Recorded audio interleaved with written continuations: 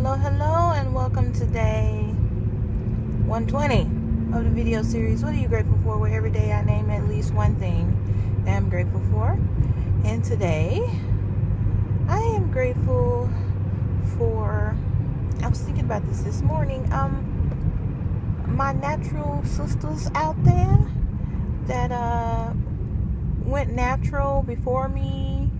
I hate saying that. Who decided to wear their natural hair and figure things out before me and posted on YouTube videos about, how to take care of their hair. I mean, if it wasn't for them, I would not be where I am today as far as my hair is concerned, or as far as some of my mentality, because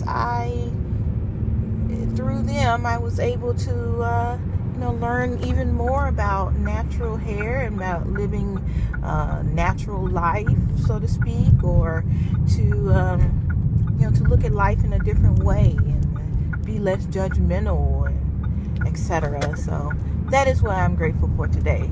My YouTube family that really doesn't know me, but I know them, that went on YouTube and decided to share their experiences with their hair. I mean, as a black woman, it was so important to have that this community, and people like Natural 85, and who else did I watch?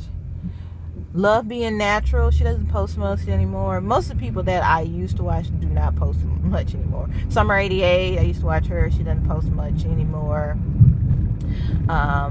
Mahogany Knots, I love her. She still posts, but there are so many that they may not post anymore, but their videos are so important and instrumental in me trying to learn about taking care of my hair and taking care of myself and being mentally, physically, spiritually fit. So that's what I'm grateful for today. What are you grateful for today?